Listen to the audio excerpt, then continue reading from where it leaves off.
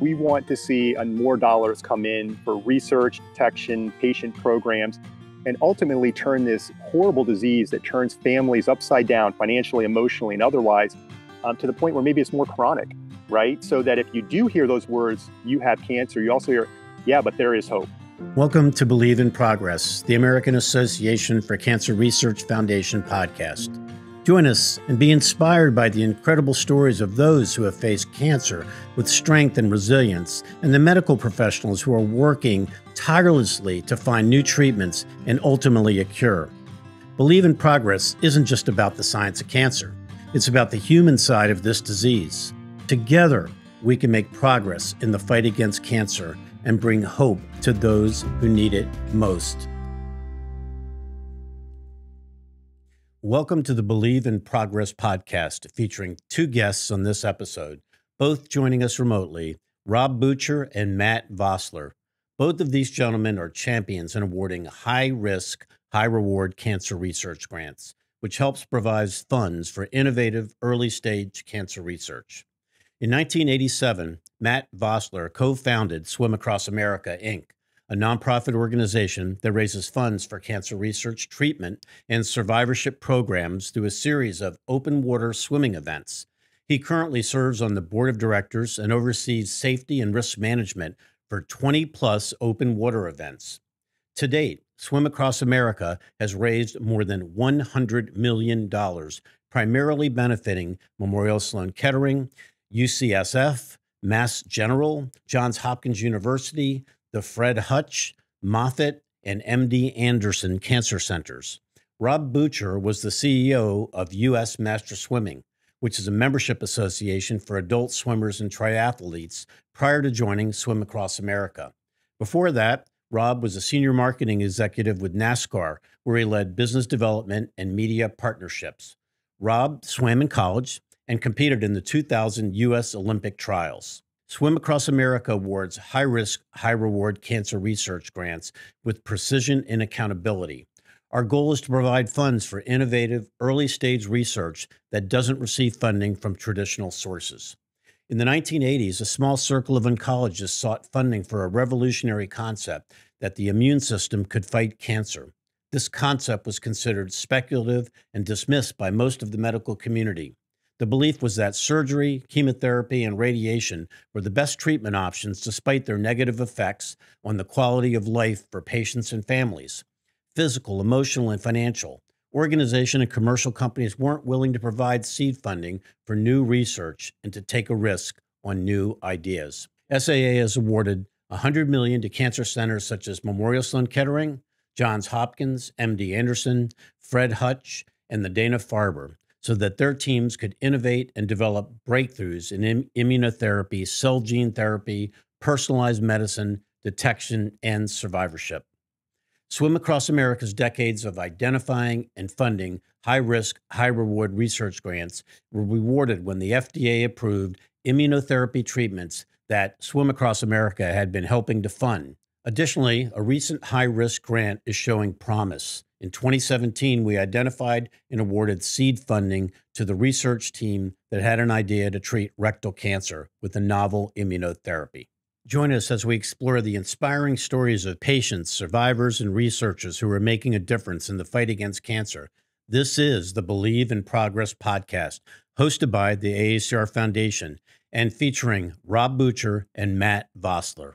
Welcome, everybody. I want to say hello to my good friends, Matt Vossler and Rob Butcher, and want to welcome you to the Believe in Progress podcast of the AACR Foundation. Welcome today. Mitch, so glad to be here. Thank you so much for this. And we're here today to learn a lot more about Swim Across America from Matt and from Rob. And Matt, really interested to learn back in, looks like 1987, you were co-founder of Swim Across America. Could you tell our listeners what was the purpose, what was the reason this all came about? Sure. So it's it really is a story that starts with a run, believe it or not. And a very close friend of mine who had lost his right leg to cancer when he was 12 decided after graduating from Boston College that he would run across America, much like Terry Fox had done earlier in the 80s. In Canada. And so right? I was part in Canada. Yeah. Terry got 3/4 of the way across Canada. Unfortunately, the cancer came back and claimed him. So Jeff really felt that this was something he wanted to do. Jeff Keith was his name. And so we, myself and 4 others supported Jeff, and it was 8 months. And we left Boston in June, and we finished in February of 1985 in Los Angeles. And, along the way, we all got into, just this feeling of giving back and doing something different, and then mixing it with athletics. So at the time, we all played sports, but we started getting into triathlons, and then from triathlons going into long distance runs, marathons, bikes, and then the swimming thing was something that was there. And it was a unique opportunity for us to do a new event to raise money and support for a local hospital in Connecticut. And very original thinking, great idea. We thought we would swim from Port Jefferson in Long Island, 9 miles across Long Island Sound into Fairfield, Connecticut, where we grew up, and we'd raise money for St. Vincent's Medical Center. And, it probably would have been a one-off, and, would have been a nice, article in the newspapers, the local papers and so forth. But along the way, we managed to sink a boat just before we started that event on that Saturday morning. And Port Jefferson, a 28-foot sport fish went right down, and we got a lot of press for all the wrong reasons. But that was our inaugural, and the reason really was to continue to give back, using athletic events and really focusing more on the cancer, world and research and support services. So how did Swim Across America then? I mean, that was the kind of the birth of it, but did that then you form the organization from that movement, the beginning of that movement?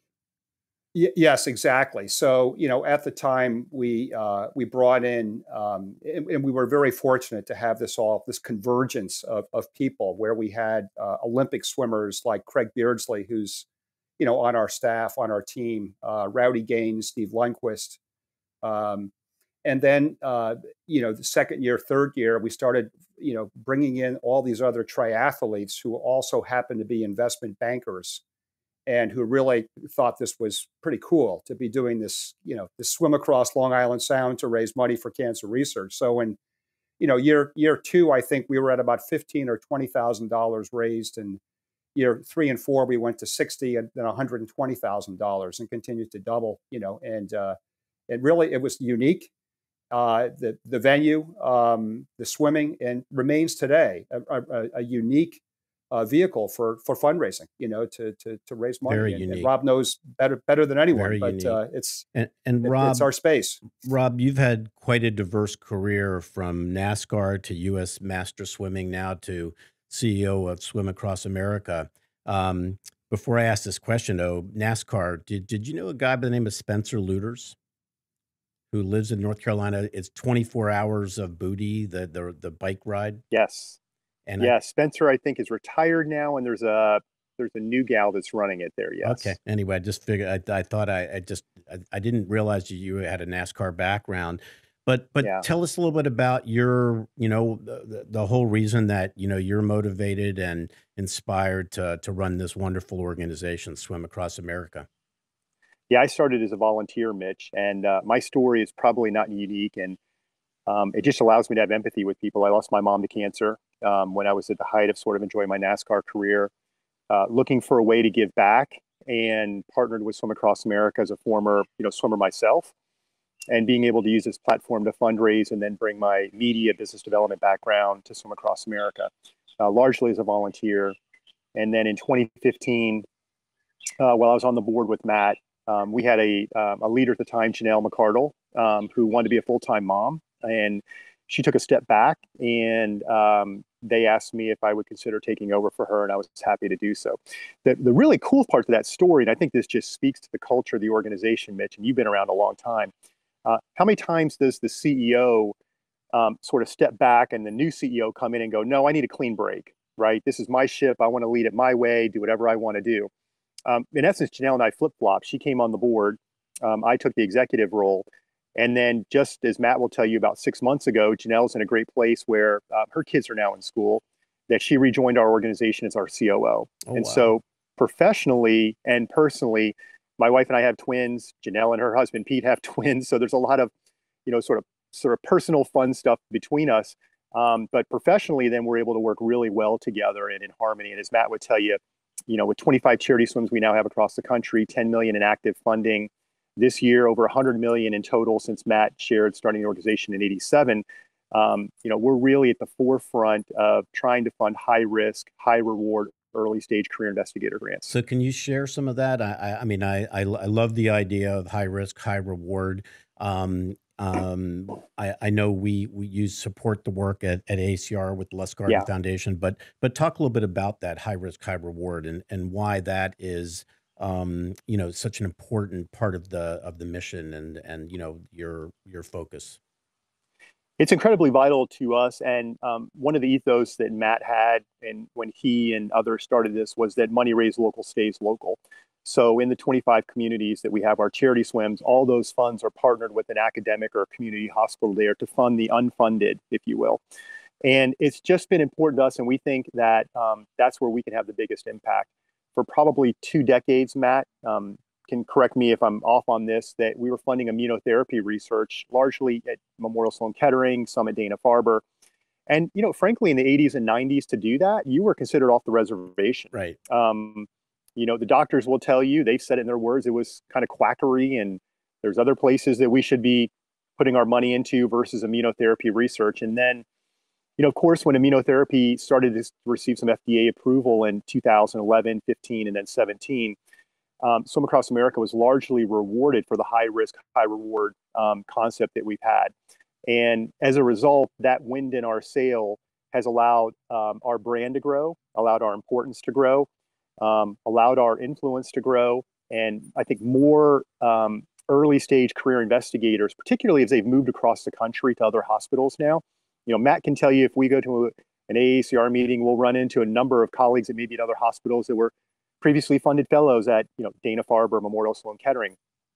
And they're asking us, can we start one of the charity swims in our community? Can we start a charity program with you guys in our community?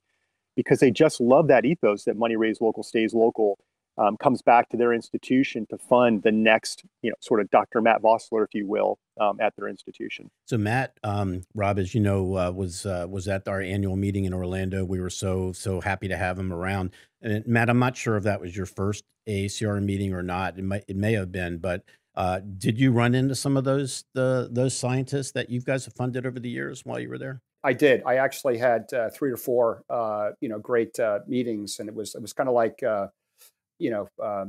spending time with these individuals is just it's just amazing. The stories and their commitment. I think of Dr. Walchuk, for example. Yep. And who's just now made his move over to Weill Cornell. Just joined our board, by the way, as you know. Yeah, he's fabulous, and he's also one of our volunteers. You'll see him in a kayak, in Larchmont this year, sometime in July. But what's really exciting about this too is that it not only was the model of the swim innovative and new and remains that today, but when we came up with this concept, we started this conversation at Sloan Kettering back in the early 90s. And we said to them, what's the biggest challenge you have? Where can we have the most impact?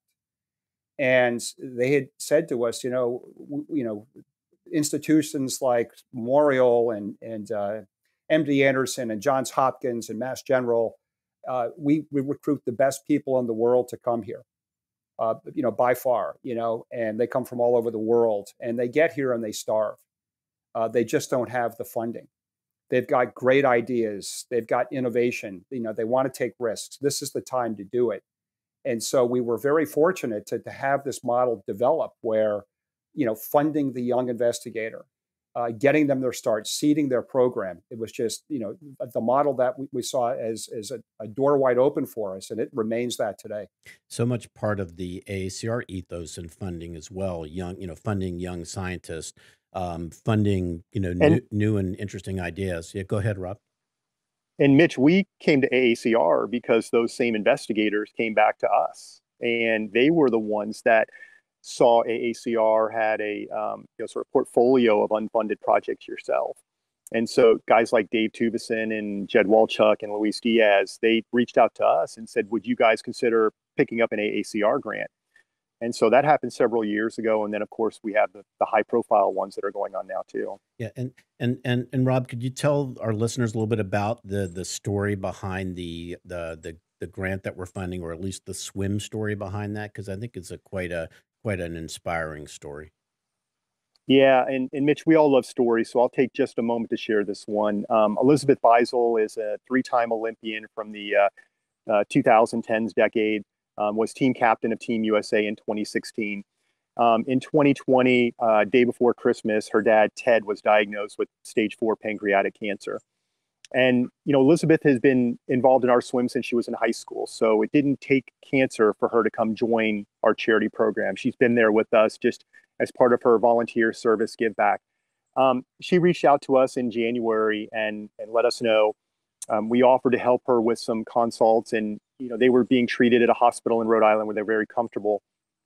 But the thing that was most frustrating to her was that there hadn't been a lot of progress, at least publicly or FDA approved, in pancreatic detection. And so that became a passion point for her. She did this, as Matt shared, like running across the United States, incredibly historic. She did a historic swim in 2022 where she swam from basically the beach of Rhode Island to Block Island, which is about 11 miles. It's not for the faint of heart. It took over 6 hours. She was the first woman to ever complete it. It made ABC, People Magazine, international news for having her completed it. Her supporters and family raised $150,000. And so that $150,000 she granted to us. 100% of it we used. Our board contributed an additional $50,000. And then, of course, working with you and the team at AACR, we approached Lustgarten Foundation, and they agreed to put in $400,000. So in essence, we created a $600,000 grant pot, and we turned over to AACR and your science committee to run the peer review for us. And so one pancreatic detection award was just awarded for a career science award, and then there's going to be another one next summer that's awarded both in the areas of pancreatic detection. And I think the sort of closing for the Beisel family is that not only did she do this incredible charity swim, but she did it in honor of her dad, and she now knows where the money is going. She's able to meet the investigators and communicate with them.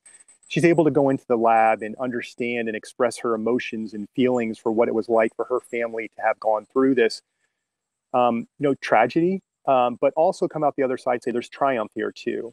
And that triumph is that my dad's honor is going to be carried on, and we're hopefully going to make some progress in pancreatic detection to be able to help the next families and other families that are coming forward. I've been in the nonprofit sector quite a long time, and I think it's so important for us to collaborate like this and have different nonprofit groups get together. I think, people, the public at large, when they're considering making donations, when they see organizations getting together for the greater good and really trying to leverage the dollars the right way, really makes a big difference out there. It's not always been that way. I applaud you for being, well, you guys are such I think an entrepreneurial, innovative organization. I love that about Swim Across America. So I think it's really important, as we just philanthropy in general. If I can peel back and sort of brag for a moment, I get asked what's been the secret to our success, and I would really say it's the partnership that we have with our board of directors and our leaders. Our board is not swimmers. They're not thinking every day, how can we create the next best swim? There are people like Matt who work professionally and have for 30 years in the search business, like our board chair, Pam Ryan, who's in investment banking at Goldman Sachs. Like our vice chair, Hugh Curran, who's general counsel at, his firm in Boston. And these are folks that have been involved in our organization for 10, 20, 30 years. And I think a lot of organizations, I'm on my soapbox here for a minute, but I think a lot of organizations really lean into term limits. And in a way, we have term limits also, Mitch, but it's a 2-year. And then our view is if you have a great board member who's contributing value and is part of the culture of the organization and they're experiencing value as well, why would you want to term limit them off after 2 years? Right. And so if a board member is tired, needs to take a break, Matt and I will tell you, we totally respect that. We'll help them. We're there when they're ready to come back. So I think, it's easy to say we've created a family atmosphere, but I think the reality is we've created a family atmosphere. And so because of that, our board trusts, they genuinely like each other, not just at board meetings, but when you're traveling to Boston or New York or Miami, you can pick up the phone and call one of our board members, go have dinner and even stay at, his or her guest home and go fishing the next day. Like it really is neat when people like each other, are all on the same page and committed to the same sort of values. And, hats off to Matt. And he would never say this, which is why I say it for him, because that was the value system that he established in the 80s and has continued to carry forward. And how many people are on the board, Matt? I mean, you may not have the exact number, but just curious. So one of the things we've done is realize that we started this all in the 80s when we were in our 20s. And we've actually started a number of other boards that are local and more connected to the individual events and the communities that we have across the country. Right. And those are 24, 25 families as well as our board of directors and our corporate leadership team under Rob. But I would say, and then we just started a young national board. So again, not novel or unique, but what we're realizing is that we need to get out and find people who are going to commit. And maybe just not say, okay, I'll do this for a couple of years and I'll move on and do something else. We really look for people to make a long-term commitment to us and really, really feel part of this this organization, both from certainly from a fundraising perspective, but then also from a strategic direction.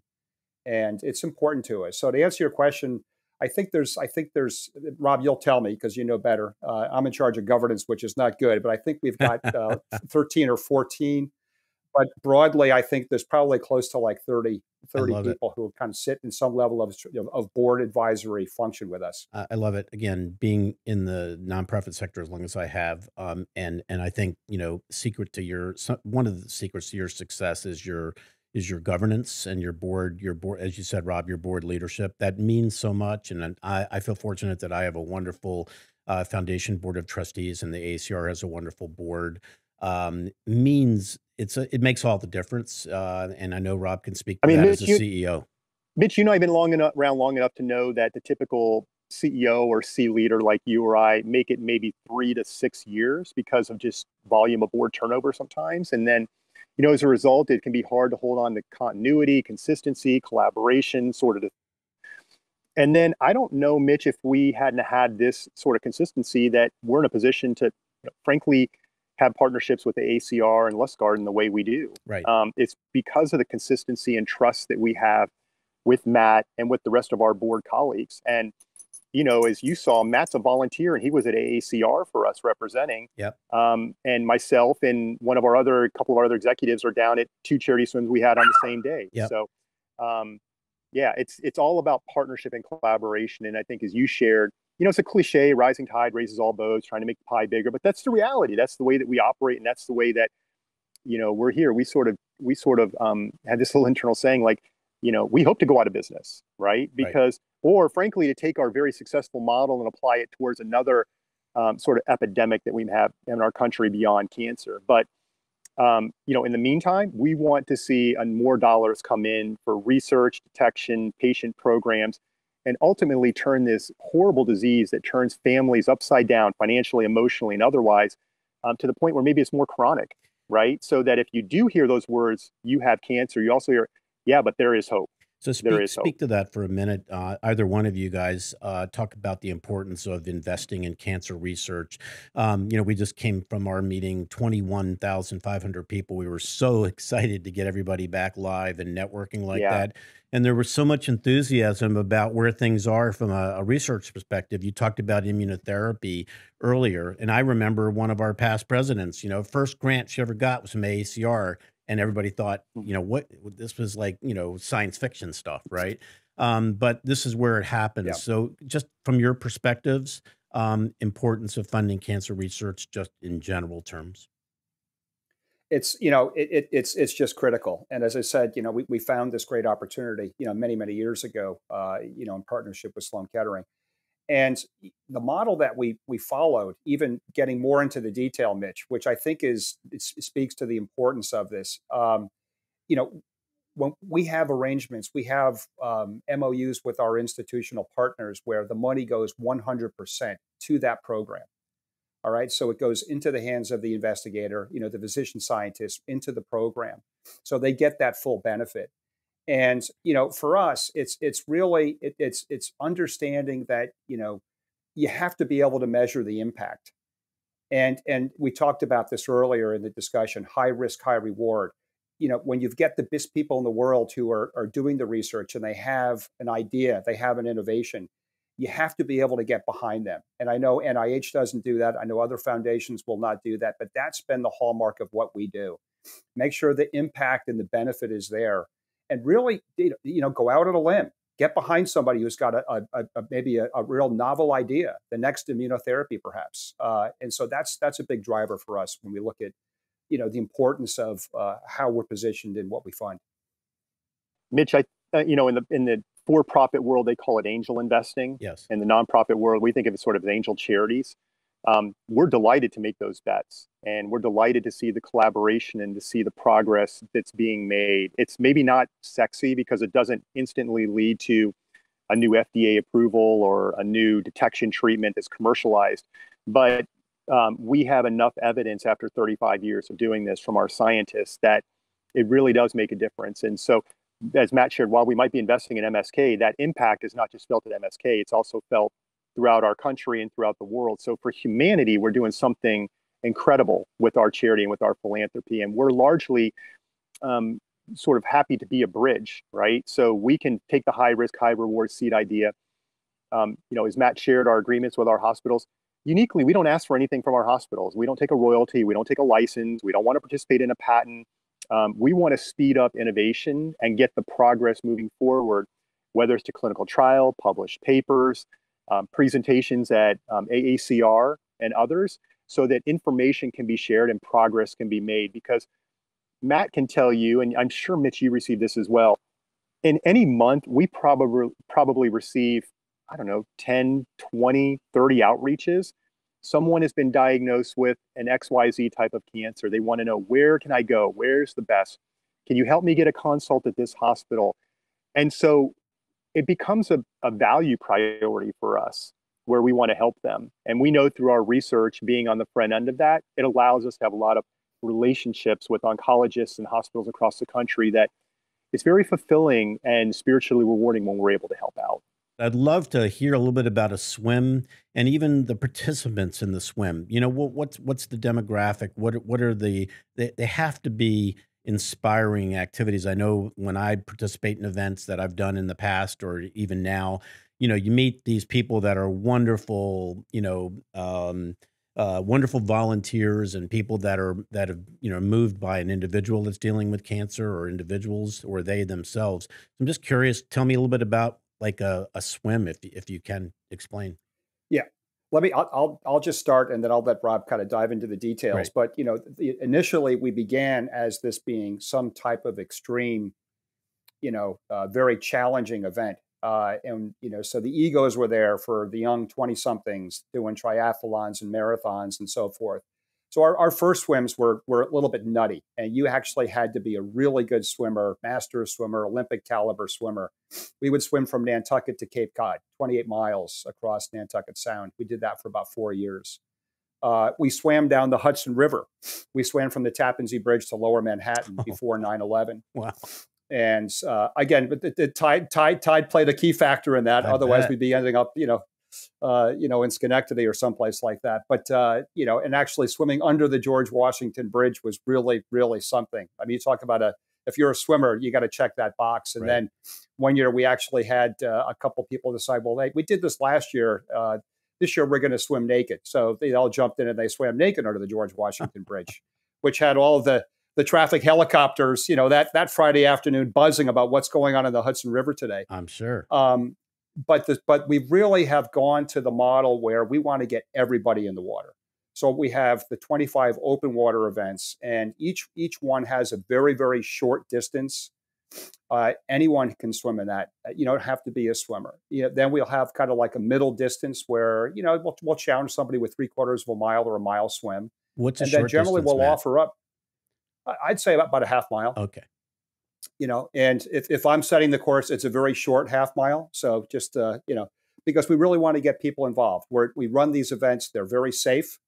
They're very, very well supported with boats and kayakers and people on paddle boards and lifeguards with jet skis, and the communication is pretty intense. And so, we encourage anybody, even if they're not a swimmer, to come to one of our events, because we'll have something for them to do. And generally, it's those people who are our largest fundraisers. So, Okay. it's really interesting. You'll get the big time swimmer who wants to swim 3 miles in our event, and they'll come in with a minimum pledge, and then you'll get somebody who's going to struggle to get through a half mile, and they're going to just blow it out in terms of the fundraising.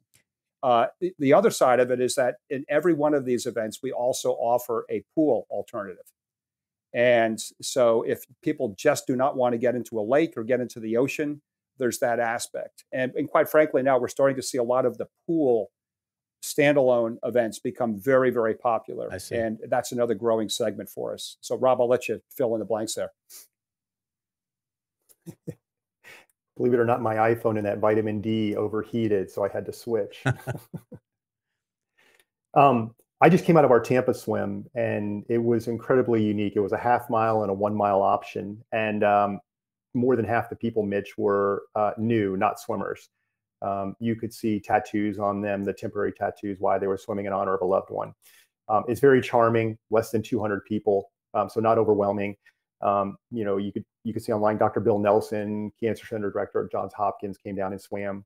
Bucky Dent, baseball great, is on our advisory board, swam. The CEO of the Tampa Rays came out and swam with us as well, too. We had a kid splash, which was 100 yards long for kids who were under the age of 10. So it's a very family-driven style. You're typically in and out in less than 2 hours as well. And how do people learn about these events, and how do you actually select the cities, or you partner up obviously with some local cancer centers there, but is there a formula for doing that? Well, first thing we do is we direct them to swimacrossamerica.org, or just Google Swim Across America. And you can find us there, and you can see our list of communities that we offer the charity swims. There's really probably 3 ingredients that we look for in what I call planting a new swim. And sort of in this order of priority, one is a volunteer committee, as Matt talked about earlier, that is willing to partner with us.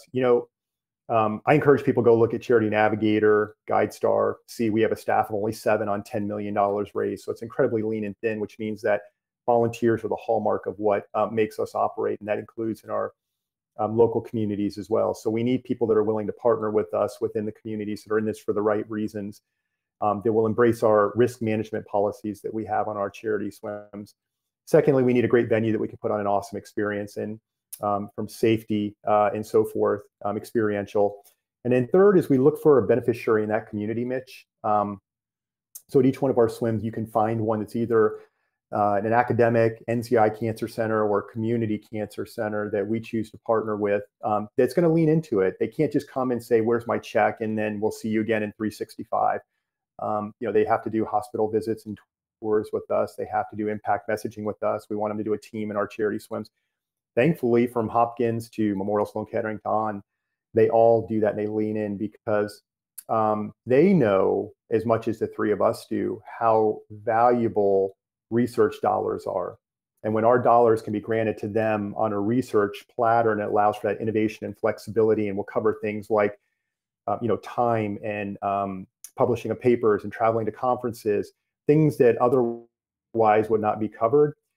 You got to find a cancer center director who's going to raise his hand up and go, "I need more of you. I Right. want more of you." So, Matt, you should be really, really proud of an organization that does all of these wonderful activities and raise dollar. You have 7 people. Talk about lean and mean. I'm sure Rob's going to be asking for another 1 or 2 people maybe after this conversation. But again, I've been in the nonprofit sector a long time. To do what you do with 7 highly dedicated staff people is pretty remarkable. And so, Matt, from a board perspective and a governance perspective, that you should feel pretty darn good about that. Yeah, and we do. And as Rob mentioned, we've had the continuity. We've had the real commitment, literally since day one. When we sunk a boat in Long Island Sound and started the whole thing.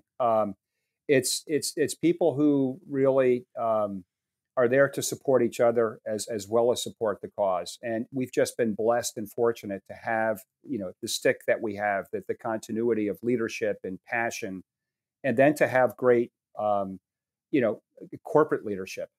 First with Janelle, who was our first CEO ever, Janelle McCardle, who's now our COO, who's terrific. And then, she really kind of worked her magic as well. There's more of a story than Rob will tell you in terms of how she picked Rob to come on our board, and how coincidentally, after just a few months, she decided to step down, and we had to find a new CEO. And there was Rob sitting right there on our board of directors. We've just had that continuity and passion, and we're blessed that we're here today, and looking for the next innovation for us. So what do we do different, to even expand and broaden our reach, and certainly increase the amount of money that we're putting into incredible research programs. Rob, and Mitch, is a family affair for the Vosslers. Say again.